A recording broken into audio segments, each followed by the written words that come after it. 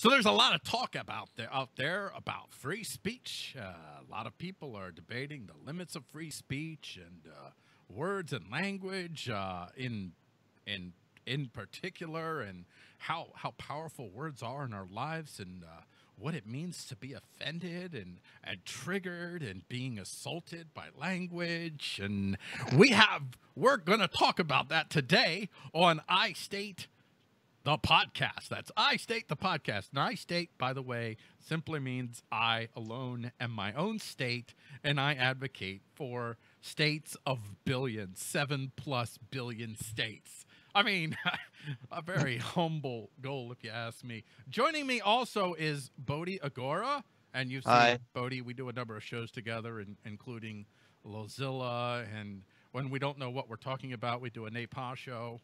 And we do stuff, so it's normal to see Bodhi on a show with me.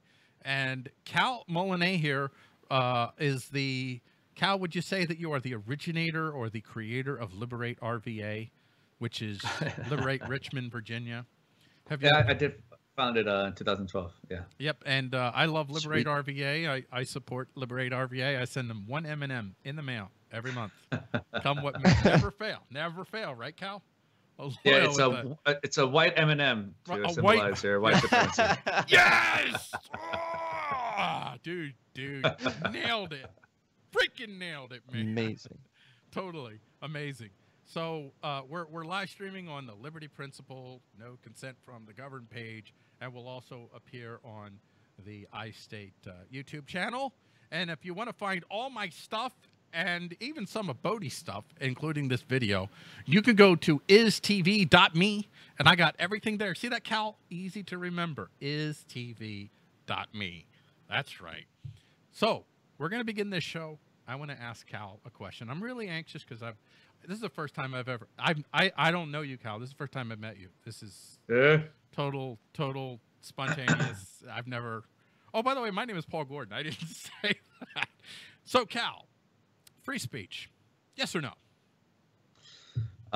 Yes and no. No, that's not. Oh my gosh! I am triggered. Here's the thing. Here's out the thing. of the gate, I'm triggered. I like where this is going. Love it. I'm leaving. I'm leaving. Well, you wouldn't have the advances today of like arguing for the morality to end slavery if it wasn't free speech, but you know, there's no such thing as free speech on private property, right? So free speech is really an issue of property rights. And so much, you know, you can't yell fire at a movie theater. Property rights reign in what you can and cannot say. You come in my house and yelling at people, calling them crackers, nigger, or wetbacks, like, you know, I'm going to ask you to leave, right? So when people talk about free speech, they forget it's really an issue of property rights. And I think that is really the central issue around all of this. And the problems that arises when you don't have property rights, because then you can have people like Westboro Baptist Church protesting outside your home and yelling obscenities because there's no property rights. Anyone can wander where they want. But yeah, free speech is important. The ability to say and have these discourse and arguments and ways to get to a better place, as you know, Western civilization has advanced in so much in whatever limited areas of spaces under I guess the ages under Galileo being threatened, you know, not to talk about, you know, his findings in space, to the more argument of ending slavery originating from England. And today, now, of course, we contend with it because you find people from the far left commies who don't particularly like what you have to say. Anything you do say that goes against their ideas of communism is considered hate speech. And what you see now in Berkeley University. Now, but yes. No. The commies aren't the only ones who have problems with speech, though, are they? Well, they don't respect property rights, so you know that kind of goes in with all of it. It's not like they can agree with consent to begin with, so they got a lot of problems to begin with, but nothing that they can be angry about other people using the same means against them. Yeah, and they universalize that very Kantian, like we've experienced something in the community, which I don't know if you're aware today. Well, no, not today. Although, no, not today. Today, somebody decided to unfriend me over words. I don't think that's just free association. Well, I don't have. That's fine. It's not a problem. No, it's not a problem. What do they call you? No, they. I can't even remember if it was not self-aware, or I don't know. Anyway, and it's actually somebody that I really like. I hope they change their mind because I actually like this person. So we could have a discourse. We're basically arguing over language, over the absolute definitions of language, and he didn't like that I kind of. Well, I mean, there are no absolute definitions in language. There are useful definitions in language, but there are no absolute definitions in language. Although, if you're having a conversation with someone and you decide to change the terms while you're talking to them, well, then that's a problem. But we had an experience. I'm not talking about Bodhi and I. I'm talking about Jeremy Hangler and what happened there. Oh, yeah. Where Jeremy dared to refer to firemen and police as parasites, as effing parasites. Yeah. And the right, the quote unquote conservative, I mean, I use terms like right and left loosely, but just for the sake of people that may understand those words, the right went absolute crazy. They labeled him as Antifa. They labeled him as Antifa. They went after his business. They've issued death threats to him. They're calling his home. They're threatening his family. I mean, they are demonstrating fundamentally an intolerance for free speech, and they are ostensibly, I say, respecters of property rights. They're ostensibly standing on my parchment, my Bill of Rights, and yet they don't understand or see that their action is not consistent with their stated beliefs. So I think free speech is a problem on both sides. Well, I won't say both sides. I'll say it's a problem in multiple factions. That's probably more accurate, because there are no. I mean, both sides implies there's only two sides, but. Across the field. Across the field, yes. It's, to me, problem with free speech is stemming from a fear of where that speech might lead somebody else. You're not really prepared to deal with the open marketplace of ideas. You want to make sure that your thoughts, that your beliefs win the day, come what may. I don't think that's a unique problem to the left. Right. I guess you can say they've been probably coddled too much to be afraid of words or the effects thereof, or not being able to control their feelings to what other people say, and as much that they give other people power over their feelings and their visceral reactions to it. Yeah, but at the same time, there's no consequences from free speech. And it's much like there's a guy who was out in Tennessee talking about, it's great that there was a fire that occurred there and burned down the entire city and town. He happened to be a communist, but his free speech advocacy of this celebrating the misery of hundreds of people who lost their businesses and homes led to him being fired, right? So you don't have you can say whatever you want. You can say in that respect, but you're not free from the consequences of how other people can see that. You don't own your reputation. You don't own how people can see that. So you got to be kind of smart about that, I would say, and in the situation and environment that you're at and how you communicate these ideas. But yeah, and in terms of that, yeah, the right have a problem with that. The left have a problem with that, but people who advocate the free speech too sometimes don't see the end effects and can, put themselves to a weird martyrdom where they don't need to be there to begin with, and see the bad consequences of that, as Jeremy's kind of experiencing right now. Yeah, with Jeremy, I mean, interestingly, so many of us that have risen to help Jeremy in one way, shape, or form, many of us will look at that and like, yeah, that's probably not the best termed and worded and timed thing to do. And to a degree, the consequence of your reputation, even now, me personally, I do not personally, and I'm not making an, like, this is a standard that everybody else should follow, but for me personally, I'm very loath to go after a person's business because of words and beliefs that they have. I just, not generally, I generally don't really like going down that road. But still, that's part of free association. That's not a problem in and of itself. But when it goes beyond that to death threats, and stalking and other weird things, okay, now you're crossing a line. Now you're not just dealing with free association. You're not just dealing with, okay, you express the thing, I'm expressing a thing back to you. I am now making an assessment. You're bordering your on character. aggression. Well, yeah, you're definitely bordering on aggression. It's going from idea to action is where there's a bit of an issue. Yeah. I don't know. I think there's better ways we could have talked about that because, like, you know, I was in the military, and I acknowledge that my position was a military welfare veteran. But a lot of people don't get that. You know, instead of going around and calling them, well, you're a military parasite or military welfare whore. I hate that.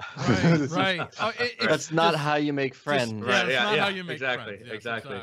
Yeah. I'm trying to bring people into understanding the language, the liberty, freedom, and it's not going to work great if you're pushing that far in the corner and that. But I find that to be the theme or pattern that you find with people who are out there as anarchists by the lonesome in the middle of nowhere with nobody else to commiserate with. You know, their kind of visceral attack gets louder and more descriptive in that sense. We have many former military folks here, but even with like attacking the firemen, it's like most of them are voluntary already, right? What is it, 70%? 70% of the nation's fire departments are all voluntary. Well, 70% of all. 70% of them are voluntary. Yeah, the post he was specifically, which he clarified in the comments. But he was when he was talking about the parasites, he was specifically referring to the police that shutting down the roads. Shutting down the roads, and that's more specifically. But people just decided that this is what he meant. You know, I'm not arguing about the appropriateness of Jeremy's comments and whether it was good tactics. My point is just that, and you're right. And actually, if you talk to Jeremy, he'll tell you, hey, he totally understands and gets. I'm sure he does. When you make when you put a thought out there, there's consequences coming back. Totally up for that. The only problem is when it crosses the line from, okay, I'm going to disassociate from you. I'm going to encourage other people to dissociate from you. I'm going to question your character, to going beyond that, to threats, to personal threats of violence. That's the part where you've crossed the line. But you should have known that was going to come, right? Well, not really, because I mean, it wasn't even intentional. It wasn't intentional. It was if you look at, I mean, who the heck? I mean, I put stuff out there on Facebook all the time that I know that I have a certain audience primarily that when I put it out, they understand what I'm saying. But I could easily see somebody taking one of my comments and putting it up on one of these, you know, police, fire, whatever, massive pages, and suddenly I could come under attack. I wasn't purposely trying to speak to 10,000 firefighters. I was just speaking in frustration and putting something out there to my audience that I knew would understand the language. At the very least, then, if you get like reporters coming to your door and you're holding up a knife, wear a Hillary T-shirt or a Bernie Sanders T-shirt. Would that help? Certainly, still associate. Oh, it's one of us. With the left or something else. Well, they do. They've already associated it with the left. I know. They associate it with Antifa because they don't know about ANCAPs or any other anarchists. They just see the NRQA and they're like, oh, that's those guys that are protesting. But really, this is a study in free speech, and if you're going to advocate for free speech, which I do, I have my own personal reasons why I favor free speech. If you're going to advocate for it, you have to look at the other side of it, which is free speech doesn't exist in a void. If you're going to go down a path, you can reasonably accept consequences for the path you're going down. This is why I have people, I'll speak in vaguenesses here, but I have people who have certain types of belief systems that I don't necessarily agree with. And I have thoughts which, if I just spoke them plainly, I would probably trigger some folks, shut them down, shut doors. And I mean, I'm free to speak and say that on my own, that I want to do that. But I prefer not to have doors shut down. And therefore, I don't plainly express all the, I mean, there's a myriad of beliefs out there that I don't agree with, that, hey, if you have that belief, that's your business. But since I understand the consequence, I choose not to exercise. Just because I can do it doesn't mean that I should. Because I want to maintain as much as possible avenues to future cooperation with as many people as I possibly can. Well, I would. It's paramount if you're gonna. I think the whole point of free speech, or at least a good use for it, is to use your words to reach an understanding with people you don't necessarily agree with. I think that's probably like really critical, and that's more the freedom of language to be able to kind of. I guess it's a triggering word, but manipulate language. You necessarily manipulate words to communicate, you know, but you can still be honest in that endeavor. Right. At the very least, it shows that you have nothing to hide. You're open to take criticism or, right, other arguments against it, which leads towards the people who are intolerant of that, right? Communists, who are very afraid to talk about their ideas. We find it very difficult to kind of jolt them out to talk about what it is that they actually stand for. They go out there parading and shouting and screaming and being prideful of being communists or of autism. But at the very least, you should be able to talk about these ideas, and none ever do. Right? Their ideas come with brute force. Their ideas communicate. What they communicate is nothing but savagery, degeneracy, and not actually a moment to actually talk about what it is that they advocate for. And if when pressed, right, they'll just scream, screech, and then they'll just run away. So, but at the very least, versus the other camp, our camp, yeah, I'm happy to talk about what I think will save the world, right? Like they would imagine, like they would do, right? It's like if you think you have like the idea to save humanity and save people, and like this is the way to bring about peace, you should be able to talk about it instead of runaway encounters. And so our position, I think, is great. It shows that we have nothing to hide. We're more than happy to talk about what we think is the correct way about bringing about a peaceful society, voluntarily, consensually. And whereas the other camp doesn't. But I think that also shows and reveals more on their side and how, I don't know, I guess on the wrong side of areas of ideas and sharing of free speech than they are, more alignment with like fascism that they decry, and they become more like the very thing that they're trying to fight against. That's a very common thing. Yeah, the more you rail against something, the more you're actually affirming it. If you're not open to a conversation, if you're not open to even a shift in the dialogue, or maybe even a bending of the meaning. I look at a lot of people get upset, but I look at dictionaries as a starting point. Oh, not we're going down this road? You want to? We can. I don't know.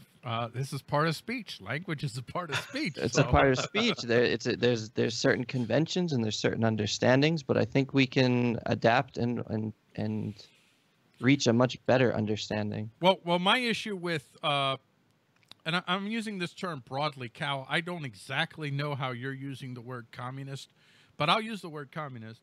And I've actually run into. I mean, there are folks that say they're communists that really have very little understanding of what communism is. But when I've run into folks that have any degree of actual understanding of communism, when they start talking about the labor theory of value and whatever, I have noticed those conversations. I mean, I don't believe that there is any absolute definition of words. But when you start a conversation and you say, okay, let's define our terms, you cannot get them to define their terms. Nope. That's a problem. And then if and when you might get them to define a term, what they'll do is somewhere down the course of that conversation, they'll change the term. They'll sub it out. Change the definition on you. You can't pin them down. It's like they don't want to have a conversation that leads to an understanding, whether it's an understanding of what you are talking about, or sometimes I have conversations with people where, especially people that don't agree with what I have to say, where I'm actually hoping to understand more what I think by having a conversation with them. There's no hope or help there to understand. It's about I'm going to give you the magic fuzzy bunny version of communism. And if you don't accept the magic fuzzy bunny version of communism, you're literally worse than Hitler. Yeah. That's the tactic. Am I right? Yeah, no. It's a false equivalency. Right. It's really difficult for them to pin it down on definitions of any kind. And I think it's as such, so that way they can kind of worm their way out of debates and arguments and change it anytime they need to see fit. Very weasel-like, you can say. And oftentimes I feel like I have to provide them a definition of what it is that they're trying to talk about because they don't particularly have any, which is more of a testament at how much that a lot of these people who advocate for communism don't really know what it is that they're advocating for, or much less the history of communism. For the most part, that's kind of my encounters with communists. They don't know the history. They don't know the horrors that have come with Soviet socialism or National Soviet socialism. They just think it's a pretty cool way to kind of find a solution to problems that they have to kind of make up. Find more ways to feel even more victimized, or make them some feel more sense of worth or sense of value.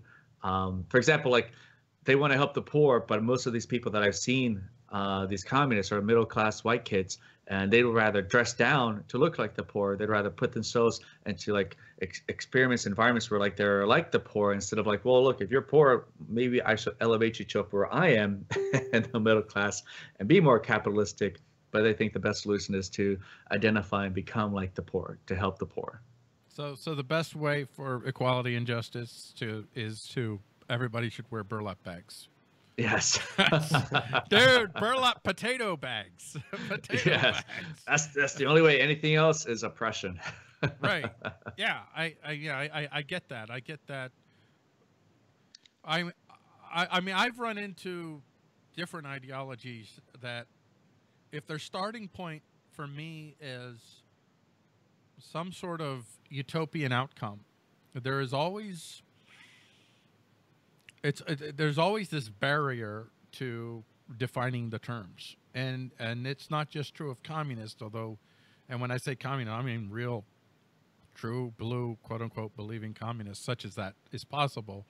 That those willing to use force too. Well, the reason that they're willing to use force is because they have an idea of a utopian outcome where it's like the end of history, the end of conflict, which, as I'll say, for lack of a better term, as an anarchist myself, I don't have that utopian starting point. Hey, there can't be any conflict if everyone's dead. Well, that's true. That's true. That's true. Well, no, because then you got to look at, you know what? It's the minute that every human being is dead, if there's one human being left with that ideology, they're going to start to analyze species and start to see conflict there. And then we're going to have more problem. Not until everything is dead, until all matter is static and unmoving, will conflict cease to exist. Till the eventual heat death of the universe, we will not know peace. Right. Until you find nature to be oppressive, well, and then that too must die. Your very existence is an amalgamation of conflicts, biological conflicts from within. So for a lot of the white communists, they are, because they believe that all white people are inherently racist, and then so of course when a lot of them talk about what do you do with racists, you kill them, and you just remind them to start with yourself, right? But I talked to someone that's like, dude, so like the whole like end white supremacy. Like, what do you see with this white supremacy? There's laws here of affirmative action that advocate that it's okay to discriminate against someone in the workplace if they're white, right? That's not a sign of white supremacy. No. But then then I asked, like, do you think yourself are racist? And like, yeah, I think I'm racist too. It's like, Jesus Christ. You talk about self-flagellation, hitting yourself in the back. It's not a starting point with that conversation. It's that's ridiculous. That's how dangerous that disease is, though, and how it spreads, and that guilt over something you had never had anything to do with. Just collective guilt. I'd rather have collective guilt of like losing to I don't know, hockey team. We didn't beat them. We lost. I'm okay with that. Yeah. As a sportser, I'm a recovering sportser. Actually, I'm kind of falling away from sports, but it's not because it's just I don't have a problem with sportsers. If you want to watch sports, it's totally fine with me. But yeah, I'm kind of falling away from sports only because I have so much actual real drama in my life That's like, Ugh. do I need a drama that? I mean, I already have drama that I can't control. That's like exponentially true of rooting for a sports team. You have no control whatsoever. Well, especially when you're an Eagles fan. Well, that's true, and I'm a Philadelphia Eagles fan, so yeah, I confess. Although it's like I've left. The NFL is like one of the few things that I'm still holding on to. And again, it's not like I don't have any kind of ideological reason. It's just I'm tired of the drama. I'm tired of and even the triumphs are. I'm looking at the triumphs and I'm like, why are you celebrating? It's you know, what did you do? Although again, there's nothing wrong in my book with anybody that wants to go out and I distract myself. I love music, and I'm getting back into music now, so I'm listening to tons and tons of music. I like music from all kinds. I create, Cal, I'll have to share, I'll tag you one time. I keep a top 100 of my favorite new songs weekly. Yeah. A little bit OCD, I grant you that. But you will find in that list plenty of bubblegum pop.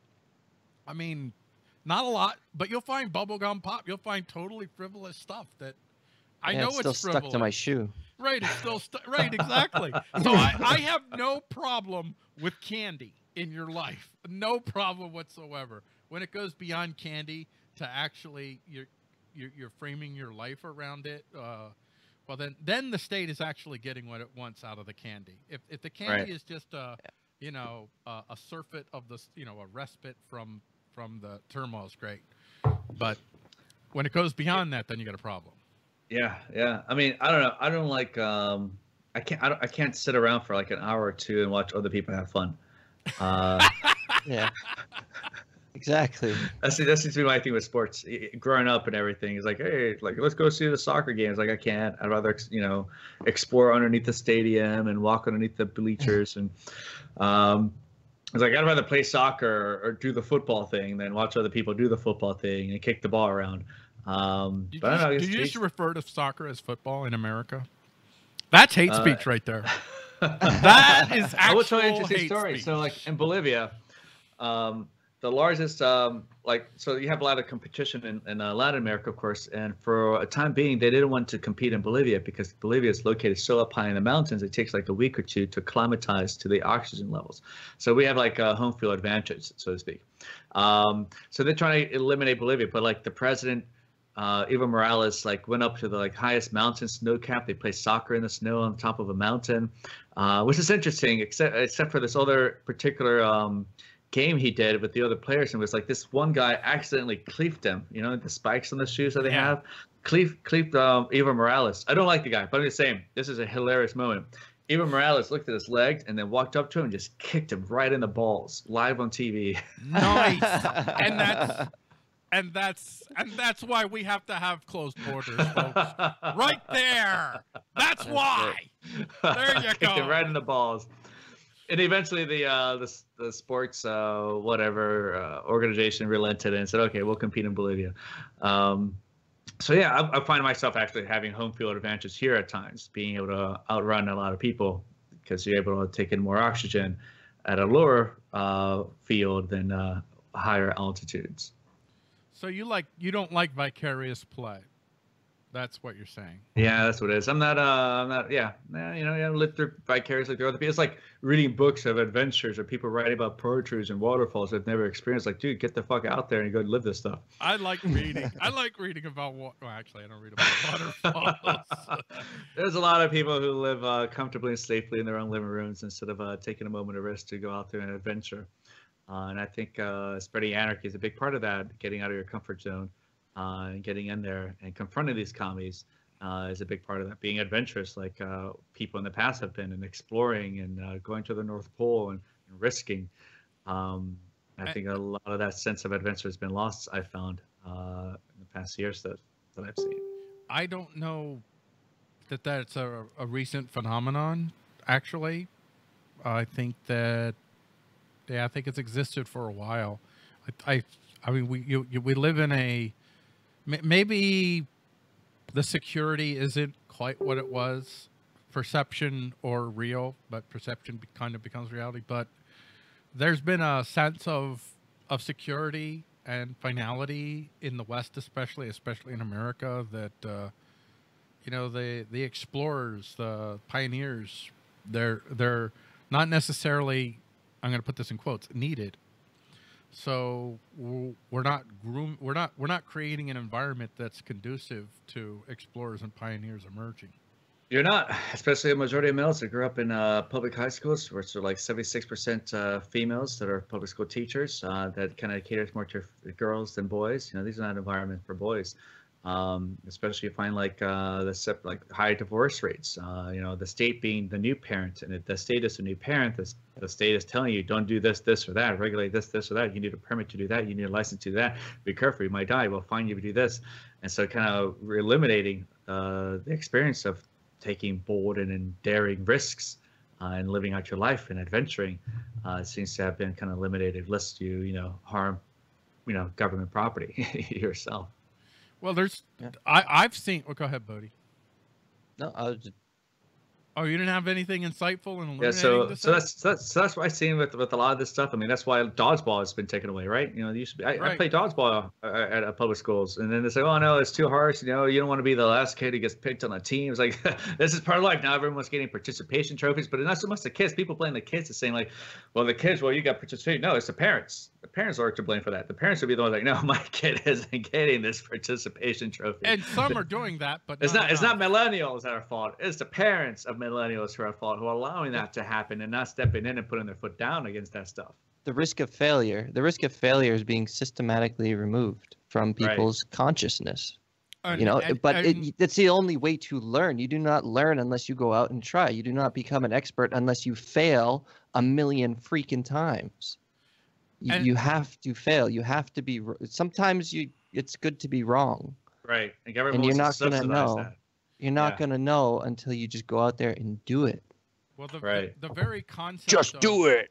The very concept of being protected from failure is totally conducive to advancing the myth of the state. It's the very reason that the state has quote unquote legitimacy. The state will protect you from failure.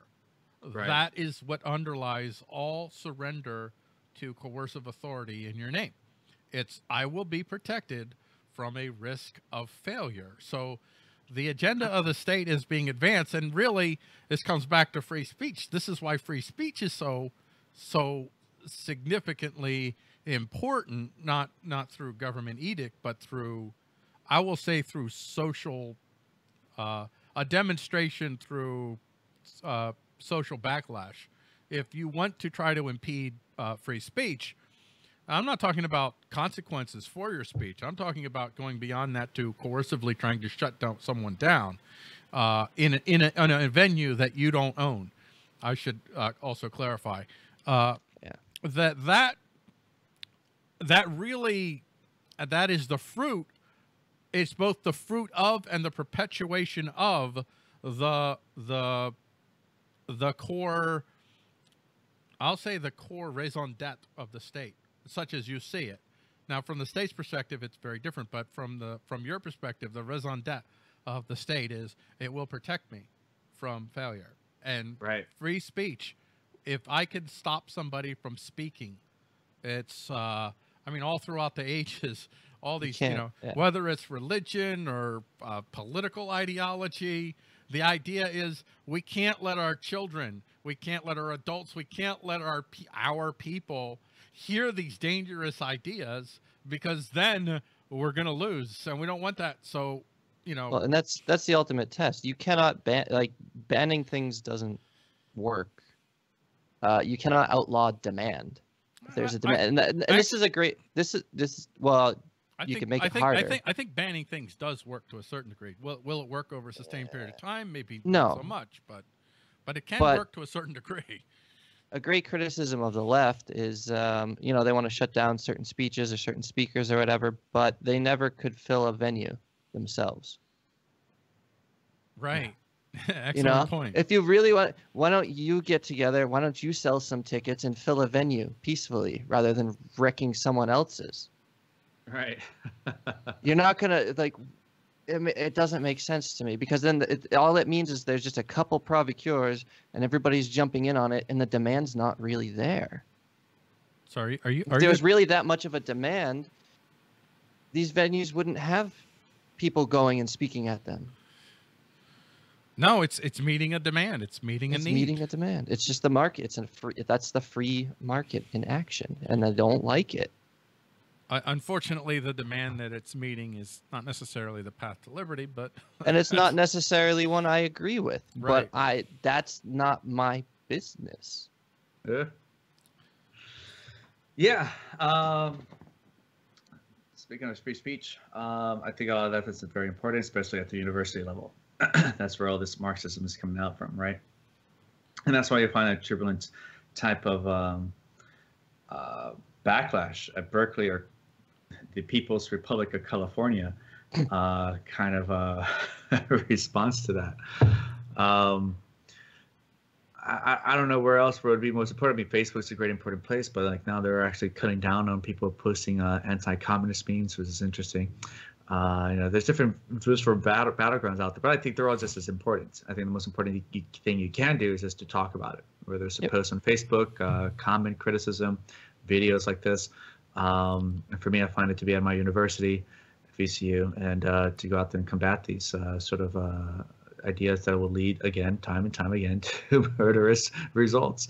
Otherwise, if we don't, it wins by default, right? It becomes the socially accepted thing, and people are sheeple. I mean, they don't. Right? Nobody's hearing any other alternative. There's nothing else that no one knows. That what else can I do? It's like, well, I hate the government. I hate what's going on. And then, of course, you hear at university level, they talk about Marxism. I guess they'll think like, well, maybe this is the alternative thought. Maybe this is the only way outside of right. And for the government, it works out for them because at least in Marxism, you still advocate for government, and so it's a win-win for everybody in the status cult group. But to a certain degree, Kal, you in the in the university setting, as I'm sure that you're in a small bubble of reality that is in America today. You're a small bubble. Now, unfortunately, the small bubble that you're in, the people that are in that small bubble are eventually going to be the gatekeepers. Right. And that's a big problem. However, it is.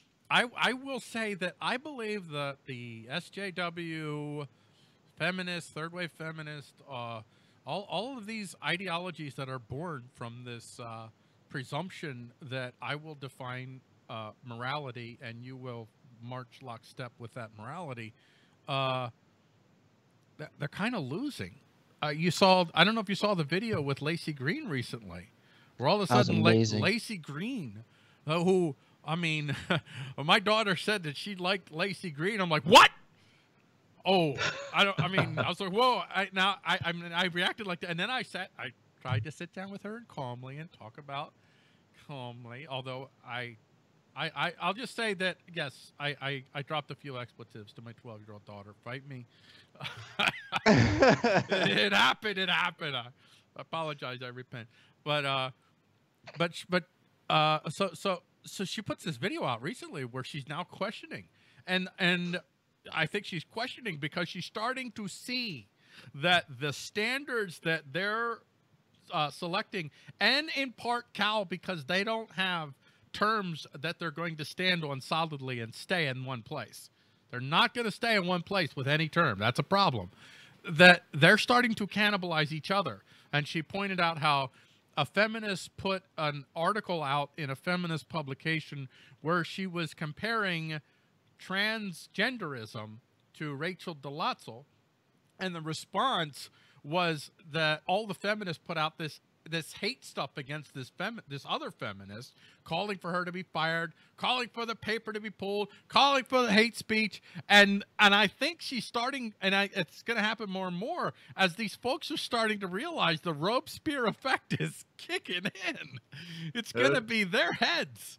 Robespierre, for those who don't know, he's the guy that was behind the terror. I know you know. He was behind the French terror, and eventually he ended up on his own guillotine. On the guillotine too. literally hoisted on his own petard. So, I think. Go ahead. Go ahead. No, go ahead. I would say that, yeah, I think the best thing about, like, I know we're all this Marxism, communism, feminism, communism. I think it's from parenting, really. I mean, again, I guess the high divorce rate and the state is becoming the new parent, and of course, they're trying to find some comfort then in something else other than the absence or neglect of parenting that's not been at the home. Otherwise, if you do have good parenting, or good brotherhoodship, like myself and my younger siblings. Like my sister Jennifer showed it with me like 2 months ago, like an anti-feminist video. I've never talked to her about feminism. She reads my Facebook walls. She sees for herself, right? But it's a good reflective of like the modeling behavior that people would have and people will show. And then when I asked her once about like feminism, what do you think about feminism? It's like, yeah, she thinks it's stupid because it's just, she thinks like there's other ways to talk about equality than trying to talk about like how males are bad and evil, and kind of push that kind of agenda. But it was great for me to hear her. So like she shared with me for the first time like an anti-feminist video and that she didn't agree with. She's about to graduate from high school, so she's going to go to university. So for me, it's like I know that she'll be good. I know like the first 2 years she's not in the first 2 years. So she's not going to be persuaded of the social justice warrior agenda, and come out at the end of that. Yeah, which is a big deal. It's like for a lot of parents, I would kind of worry about them sending their kids to university because that's where a lot of the stuff is coming from. You send them in there, with good values. Hopefully, if you were a good parent, if you did your job right, they will not turn out to be a Marxist, feminist, cancerous scumbag at the end. Because at the very end of it, it's very reflective then with their own relationships with their own parents and their siblings, right? And that's how I know my sister will never be a feminist, because she doesn't hate me. Because he loves me. And my brother Alvaro too, he's going to law school now. So we share memes and all that stuff together. But at the same time, I think that's the best way to kind of maybe combat a lot of this, attack the university center, but at the same thing, it's a familiar relationship, make sure it's good and strong, and you have these good ties together. And it's not something that the state can shred and rip apart with pretentious ideology that they'll teach at universities. Because they'll test it, and then when they test it, your sons and daughters have to be strong enough to contest back and speak back against that and call it out for the bullshit, succulent bullshit that it is. And I would say speak back judiciously. Make sure that you are fighting, that it's a battle that you need to fight. You don't have to speak back against every single thing that they put out there, but speak back, understanding the consequences that sometimes you could pay a heavy price for speaking back. But what they do in the universities, the word racism, I think, describes what it is that they do. So racism has a connotation, which is almost universal. When you hear the word racism, it means you're a terrible person. It means you're a social pariah. You're not even in the realm of somebody to have a conversation with. You're indecent, you're inappropriate, and there's no place for you in civil society. That's kind of the connotation of the word racism. Now, what civil society? Right. Now, what they have done is they've made sure to maintain the connotation of the word racism. But what they've done is they've changed the definition of the word racism. And if you challenge their definition, the definition is basically racism has been for a long time. I don't know the exact etymological root of the word racism, where it came from, but for me growing up, generation upon generation, racism is because of your race, I am going to make a judgment about you based on your race and nothing else. Doesn't matter who you are as a person. I'm not assessing you as an individual. I'm assessing you by the race that you are. They've changed that to racism is only something that white people possess, because you can only be a racist if you're the dominant culture. So what they've done is they've created an environment in which whiteness in and of itself is racism. And you're going into an environment where you have a whole bunch of people around you, including college students, because college students, man, they're afraid. They just want to get good grades, man. They just want to get by. They want to keep their head low. And they're creating this tone that there's no dialogue. There's no discourse. It's like you don't stand up and try to defend pedophilia. Well, some people do, but they don't have it. You're going to have a bad time. Milo Jovovich, Milo Stepanophagus. Oh, God, I hate that guy. Yeah, no, but I get what you're saying. And I find that because of that, a lot of my white classmates won't talk back or stand up for themselves because they've already been conditioned not to. But I think like the best thing you can do then to rear your children into that position is to always be able to really be able to question, even yourself as a parent or me as raising them myself. As I've always told, it's like, listen, you can say whatever you want. Always know I have your back. And I'm just telling them going through public school, or eventually they went to private school, that there's nothing you'll never get in trouble with, right? There's nothing that they could ever say, hey, you're doing this bad, you ever get detention. I have your back. Nothing bad will ever happen to you. So feel free to explore this world. Say what's on your mind. Do what you want. Do what you think you need to be done. Stand up for what you think is right. There's nothing bad that will ever happen to you. And I think that kind of security helps these children kind of grow up, and finally to the university level, to do what they feel needs to be done and say what needs to be said. I think for my brother and sister Jennifer and Albert, that they've kind of taken that to heart. But especially at the university level, when they do talk like what you're talking about, when they say, well, you have like cultural appreciation month for all these other cultures, but white people can't have that. Right. You have they have put like the check your privilege sort of courses in these sort of things, telling white people like, and you some need to of them shut are up. mandatory. Right. Yeah. They're pretty much saying like white people need to shut up when other people of skin color are talking. So yeah, it's, when people talk like, where's all this white nationalism or ethnocentric kind of groups coming from? It's like, it's a reaction to all of these leftists pushing people in the corner. That's where it's coming from. It's not like it came out of nowhere. Eventually you push people in the corner long enough and shame them long enough, they're going to coalesce. They're going to respond to that. So they have themselves to blame for, like for Trump, especially. What do you think what's going to happen? Right. Yeah, exactly. Unfortunately, they're going down the same path. They're going to go down the same Robespierre path as the SJWs, and I already start to see them, to a certain degree, cannibalizing themselves and their own test for purity. So they're kind of co-opting leftist culture, is the way that I would word it. Yeah, and I've always seen it kind of go back to an equilibrium between back and forth. You find all of history is rife with going back to an equilibrium. At the very moment where Western civilization is at its deathbed, they fight back finally.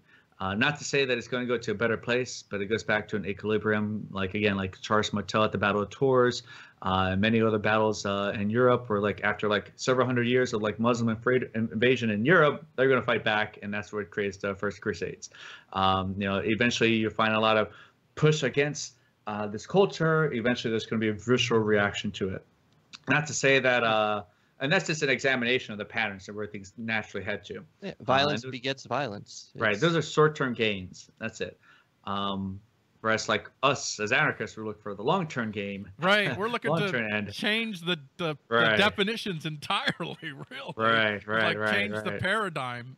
We want to stop repeating this. Right. Yeah. We would like to, we're still going to have violence. We're still going to have bad things happen. But it's, when you get one idiot who decides to do violent things, he's not going to be able to control a military that can march 10 million people off to their deaths. He may take out a couple hundred, maybe at most. The kill, and I'm not saying but the killings are going to be at a lot smaller scale in Antarctica. Yeah, good luck. Yeah, people bring up like, what about private military? I always bring up the Pinkertons. How many cities did the Pinkertons take over? Because at one point in time, the Pinkertons had more armed people employed than the entire United States military combined. Yeah, but then they started taking military contracts. At the very end, at the very end they did. But the thing is, but in the very beginning they didn't. In the very beginning, they were very good at what they did in the investigative services. They went after bank robbers. They went after people. They did an awesome job. At the very end, they took up their contracts. But at the same time, I could say that the government wanted those contracts to be taken because they wanted to know how the Pinkertons worked. Because not long after that happened, the government was able to pass laws to shut down the Pinkertons to pave way for the new investigative services, the FBI. Right. So they needed to eliminate their competition. They wanted to learn from what the free market was able to produce so that they can eliminate them and create the FBI. And that's the foundation and history of the FBI. It was learning from how the Pinkertons were good at what they did and investigating crimes and solving them and restoring justice, that they did not particularly want a market competition, just like Lysander Spooner. The government did not want the American Little Milk Company competing, and they had to shut it down, and so that they were able to compete against them. Yeah, because they couldn't fairly compete with him, and they feared the competition. So they feared the uncertainty, and so they shut it down. Which again goes back to that root. You know, I want to be certain that I'm not going to fail, and so to do that, I am going to advocate that human beings with lethal force show up at your door if you go beyond a certain point. Which if that certain point doesn't meet the criterion that you're actually doing violence or taking coercive action against another person, initiating coercive action, doesn't matter. What matters is if your action could potentially put my perception of security at risk.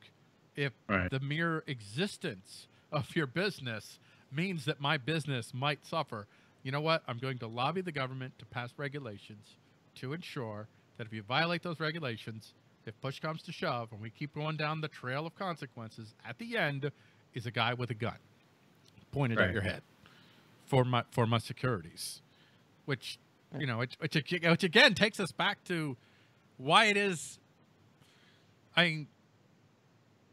why it is that it's so essential that you have a community, a society, culture, whatever scales we're talking about, that has a free will, voluntary respect of free speech, that recognizes in free speech a benefit to their own self-interest, if their self-interest is as mine is, which I think, Cal, that you would agree when I say what my self-interest is, and I think, Bodhi, you would agree. My self-interest is that I live in a world where I have the greatest opportunity to do things of my own free will and volition with as little coercive action facing me as a consequence of the decision that I've made, with as little as possible.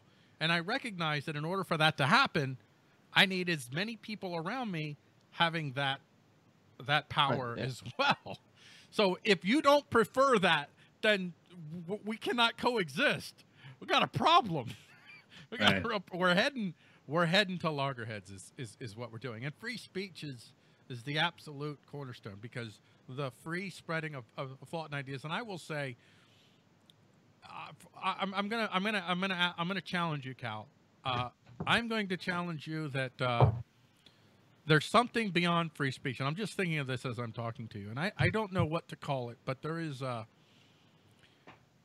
you're not taking coercive action against someone, but you're holding on to an idea, a thought, a proposition in your head that becomes a part of your identity. It becomes your territory, and you will so defend it that when anybody ever divulges ever so slightly from your territory, even if they're in your quote-unquote group, you're going to shut them down.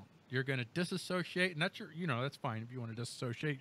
That type of thinking, I believe, it's not as dangerous as wanting to shut down free speech, but that type of thinking is really limiting the ability of the liberty community to test thoughts, ideas, to come honestly to an understanding of who, quote-unquote, we are, and how we get from coercive enterprise thought all around us to voluntarist thought all around us. I would say challenge accepted. I've experienced this twice, maybe 3 times actually, since 2012. So of course you come across drama and some kind of reaction to some of the ideas you have, but like, having this happen like 3 times is not that bad. And that so you have the foundation of the organization you want to create, right? It's like not everyone's going to be in the same anarchist community. You can have an anarchist golf course community that's against football, right? No football here on the grass green, right? Just golf, right? So you can have that, right? You can have rules with that. And so the rules to be created, so it has to be non-political. The rules to be created, that this is a capitalistic group. The rules to be created, that this is a free market group that we advocate for property rights, right? So of course, the rules already been established and laid out in the very beginning in this foundation, and so anything that goes against that, feel free to leave or create your own group. Not to say that you can't, right? Right. And so this has happened like 3 times with one person going out to say, well, I want to be a mutualist and becoming very anti-capitalistic. And I'm telling him that's fine, but it just can't be part of Liberate RVA, right? Because we have a lot of new people coming in all the time trying to understand and learn this sort of things. And not to say that you can't talk about it. You can, but not in a particular purview or venue in which we're teaching people about capitalism and the free market. And not to say that I won't talk to you about it, because I tell them all the time, if you want to have a debate, let's have a debate. I'd be happy to like smash your fantasies into pieces. I said that with love. Yeah, I say it with love, because the thing is, I don't want other people falling into a path of failure. And so, you know, I had to kick somebody out for that, because he thought that was a good venue. And I told him from the very beginning this was not, and he knew it. I had to kick somebody out for being a zeitgeister. There's like one zeitgeister in all of Richmond, and he thought this was a venue to talk about zeitgeist. And it's like, no, it's not. It's like, look at the webpage. The webpage and all this stuff hasn't really changed at all. It's from the very beginning. This is what we've established ourselves. We will never be an anti-capitalist group. I'm sorry that you're upset that you can't change the group towards being anti-capitalism, but that's the way it was founded, and that's the way it's always going to be. I can't even change it. Like the moment that I think for myself I could be a politician, I get kicked out of my own group, right? So the rules are universal, are concrete, well worded. There's no exceptions. That even myself, if I were to go against it, I will be kicked out, right? And it was designed that way, so that way no one can overtake the group and change the meaning in that different direction where it was supposed to go. And so after since 2012, now being 5 years later, just having 3 people to leave, that's not bad at all. But it's never been the case when I've talked to them that if you want to have a conversation and record this free speech conversation, let's do it. Because for me, I think you have horrible ideas, and I think those ideas need to go away. And I'd be happy to have a recorded talk about that to show people how where that would lead naturally otherwise. But they always are afraid of that and don't really have the virtual conviction that you would need, right? If you think you have such good ideas, you should be able to talk about it. Right. But right. like AMCOMs, they don't, and they hide and run away. So yeah, free speech is very important, but at the same time, like you go in a movie theater, you don't want someone yelling out fire all the time while you're watching a movie, or I don't want someone yelling out obscenities in my own house. But not to say that we can't discuss it. I want to discuss it. But there's different venues that we can do this and do it as a way to get to a better place. Yeah, and I agree. I mean, Yeah. I'm a champion of free associations, come what may, and I'm a big proponent of standards, and the more defined your association, the more standards you have. I understand that. The less defined your association, the less standards you have. My issue is actually with I won't say my issue, but my observations are that, I mean, this is across the board. This is, you know, within Christian circles, within atheist circles, within that there's this tendency within the larger, broader association, there is effort to define who's in or out of that larger association based on standards that reflect a more defined association than exists. That you're applying Liberate RVA standards to the broad anarchist community, for instance. Not you specifically, but I'm saying, like, you know, Liberate RVA is all, you know, it's capitalism. You don't deviate from capitalism. I totally understand that, right? So if I were to want to talk to you about property rights, probably maybe within Liberate RVA, there's an assumption right away. And I'm just being a devil's advocate. I'm not saying I do or do not want to talk. Within Liberate RVA, talking about property rights within that venue, probably not so good. Probably like outside of a Liberate RVA event, I'm sure that you're friends with these folks that are part of Liberate RVA, that, you know, you go over to somebody's house, you're not at a Liberate RVA event, maybe you'll talk about property rights in that venue, right?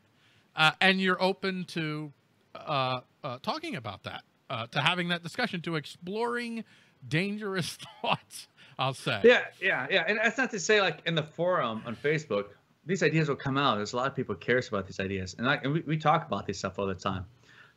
It's not to say, like, well, you can't talk about anti-capitalism. Like those conversations have come up to talk about, like, well, what do you guys think about this argument against capitalism? We talk about it. We argue about it. We present the facts against it. But if you're just like someone who's like a zeitgeist, vehemently, like, you know, it's like, well, you know, good luck with your zeitgeist chapter. If you want to have a debate, let's have the debate. but don't try to push your politics into a group because you're only a group of one and haven't succeeded.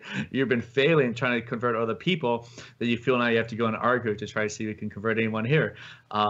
It's like, I guess you could say in a weird way, what do they say? Like Hans Hermann Hoppe will say, like, if you live in the libertarian order, you don't want particularly the communist or the Democrat kind to come in there and talk about leftism or increase in the states, right? We can have a different arena, which I think would be awesome, like a boxing arena, but for like people who want to debate. And like a left corner, the leftist, on the right, a negative rights advocate, and let's go and talk about freedom of speech. And have that as a center square, huh? Yeah, it's the Agora. It's the market of ideas. Right. Yeah. And that'd be awesome and sweet to have. So not against that. Open for that, please. I'm out there all the time for anyone who opposes me to come out and talk. If you ever get that, I could probably create something, or Bodhi can too, but I'm not the only one. But I can create something that kind of makes you look like you're in a boxing ring against someone. That would actually be awesome. You know what? We should do it. I'm totally stealing your idea. I'm going to do that. So. My IPs. So I'm gonna wrap this show up. We're about an hour into this, and I like to keep things more or less to an hour. I think that's a good time. Good. Do we have any last remarks from Bodhi and Kal on free speech? Kal? I would say, there's free speech. Remember that there's no free speech without property rights, and that's the tenet of capitalism. And the tenet of capitalism is, with anarcho-capitalism, free market anarchism, be a good capitalist. You want to help the poor, you can't help the poor if you're poor yourself. That's the opposite of what anarchists are doing. Trying to make themselves look like they're the poor. You want to alleviate their condition, bring them to where you are. So be a good capitalist. Be marketable, have great skills and craftsmanship. Do the opposite of what communists have been doing. And so with that, stay liberated. Bodhi?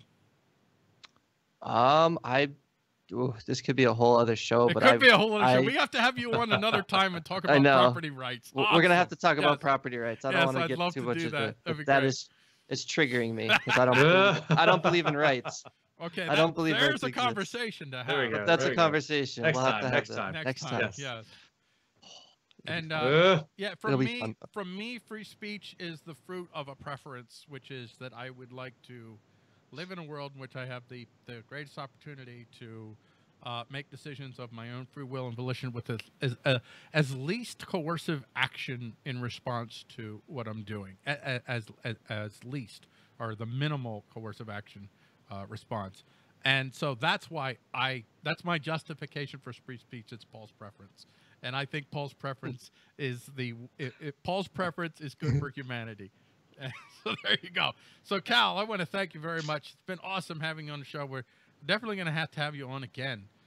Please. Thank you, Bodhi. Thank you, Paul. It's been a pleasure. Thank you. This was awesome. And we'll see you guys. TV is not a regularly scheduled show, so we'll see you when we see you. And be sure to check us out on our. Actually, just go to right there. You see behind us. It says istv.me. Right as no, you're not. You're not. There you go. Yes, istv.me. All of the stuff will be there. When I post this on YouTube, it'll automatically show up on that page as well. So everybody, be free and stuff. Be free. See you guys at the victory party. Yes. Oh yes, exactly.